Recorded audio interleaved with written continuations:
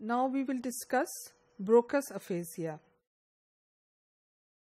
Aphasia is basically the inability to understand speech or to produce fluent and coherent speech.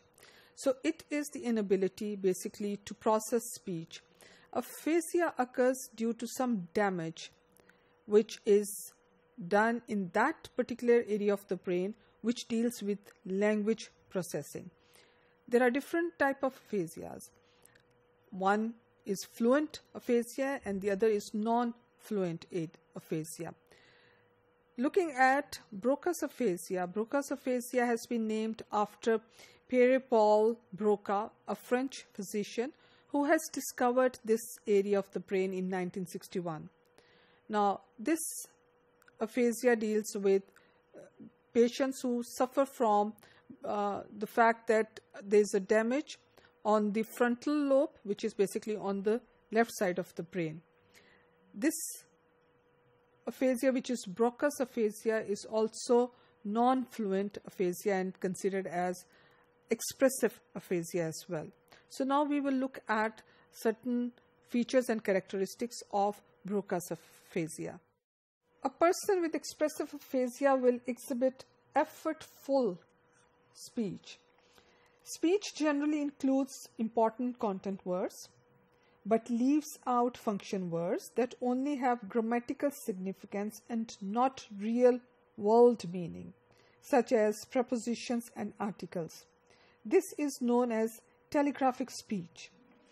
The person's intended message may still be understood, but his or her sentence will not be grammatically correct. In very severe form of expressive aphasia, which is Broca's aphasia, a person may only speak using single word utterance. Typically, comprehension is mildly to moderately impaired in expressive aphasia due to difficulty understanding complex grammar.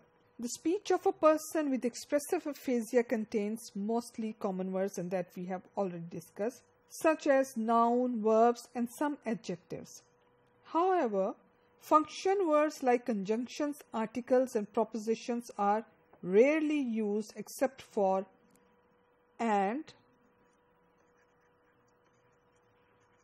which is prevalent in the speech of most patients with aphasia. The omission of function words makes the person's speech agrammatic.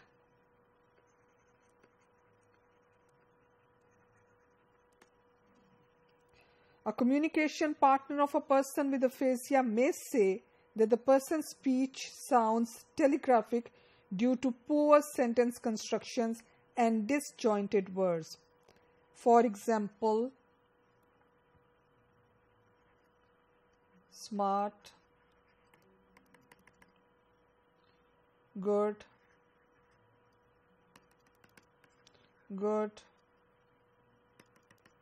and so on. Self-monitoring is typically well preserved in patients with Broca's aphasia. They are usually aware of their communication deficits and are more prone to depression and outbursts from frustration. Word comprehension is preserved, allowing patients to have functional receptive language skills. Individuals with Broca's aphasia understand most of the everyday conversation, but higher level deficits in receptive language can occur. Because comprehension is substantially impaired for more complex sentences, it is better to use simple language when speaking with these kinds of people. A typical patient with Broca's aphasia will misinterpret "the man is bitten by the dog" by switching the subject and object to "the dog is bitten by the man."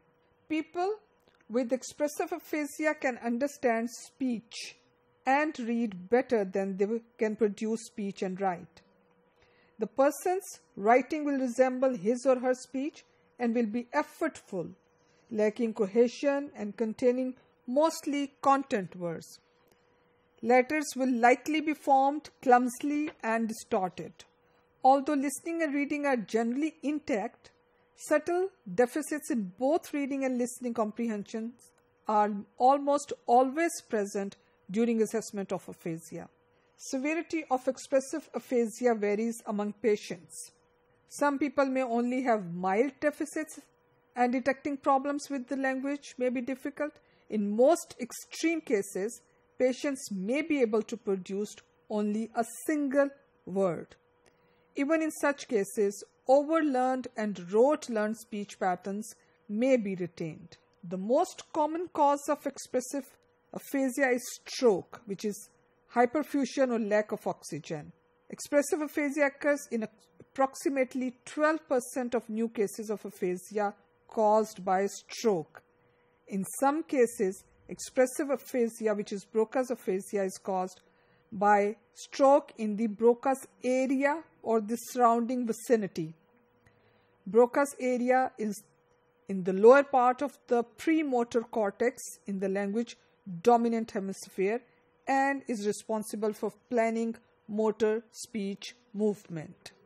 To conclude, Broca's aphasia is aphasia of language production which occurs due to damage in the left hemisphere of brain and affects the speech ability.